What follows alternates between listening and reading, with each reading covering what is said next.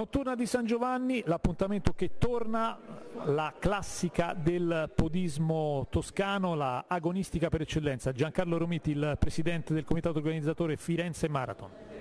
Allora eccoci, ci siamo a questa 79esima edizione della classica dell'atletica leggera competitiva, diciamo, 10 km misurati e fanno parte del circuito 10K della Federazione Atletica Leggera. Il percorso è quello classico, notturno, con partenza alle 21 da appunto Piazza del Duomo per fare un percorso cittadino, come al solito bellissimo, fra l'atmosfera serale, il tanto pubblico e la realtà della nostra bellissima città. Il percorso è chiaramente agonistico di 10 km per atleti, ma c'è anche una non competitiva di misura ridotta appunto per family run, diciamo noi, e dove appunto è possibile partecipare tutti, ma proprio tutti, perché è una realtà culturale importante per la nostra città che celebra appunto l'apertura delle feste del Santo Patrono.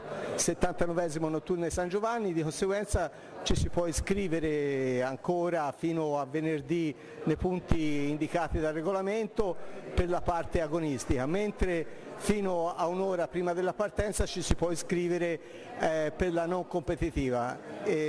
Diciamo la partecipazione sarà numerosa, saremo circa 2000 partecipanti anche quest'anno, per tutti una bellissima maglia esclusiva appunto fatta da un maestro fiorentino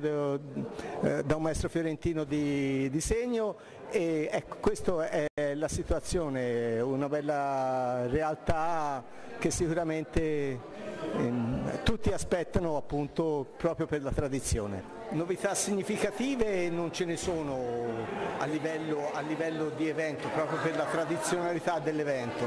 Certamente ogni anno si rinnova l'atmosfera insieme al nuovo stile appunto organizzativo delle maglie e dell'accoglienza anche nell'ambito di Piazza San Giovanni appunto per la celebrazione del Santo Patrono.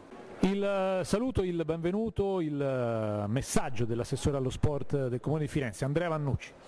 Una manifestazione molto bella, la notturna di San Giovanni, una delle corse più antiche d'Italia, un tuffo nel cuore della nostra città, un tuffo in notturna nel cuore della città, si parte e si arriva all'ombra, anche se a quell'ora l'ombra non ci sarà, del Duomo e del Battistero, una manifestazione che ogni anno viene sempre vista da tanti podisti come un appuntamento immancabile perché è dotato di un fascino unico e anche di una partecipazione di altissimo livello che fa sempre segnare ottimi tempi per quanto riguarda i primi arrivati che chiudono sempre intorno alla mezz'ora. Ma nonostante questo è una corsa aperta a tutti, in cui tutti possono partecipare, c'è anche una gym che quindi insomma è una bellissima festa dello sport nel solco e nella tradizione che Firenze Marathon ci ha insegnato ad amare in tutti questi anni di attività sul territorio. Eccoci. Allora, ricordiamo che le iscrizioni online per la notturna di San Giovanni si chiuderanno questa notte a mezzanotte di giovedì 14 giugno, mentre per quanto riguarda quelle negli store si chiuderanno alle 18 di domani sera, venerdì 15 giugno. E poi, mentre le iscrizioni per la ludicomotoria è possibile iscriversi fino a mezz'ora prima della manifestazione, ovvero di sabato 16 giugno. L'altra notizia molto importante da dare è che la gara, la 79esima edizione della notturna di San Giovanni, andrà in diretta a Facebook, sulla nostra pagina Facebook di Runners e Benessere e anche sulla pagina Chuck Dirette Running. Quindi collegatevi e seguiteci che sarà tutta da vedere.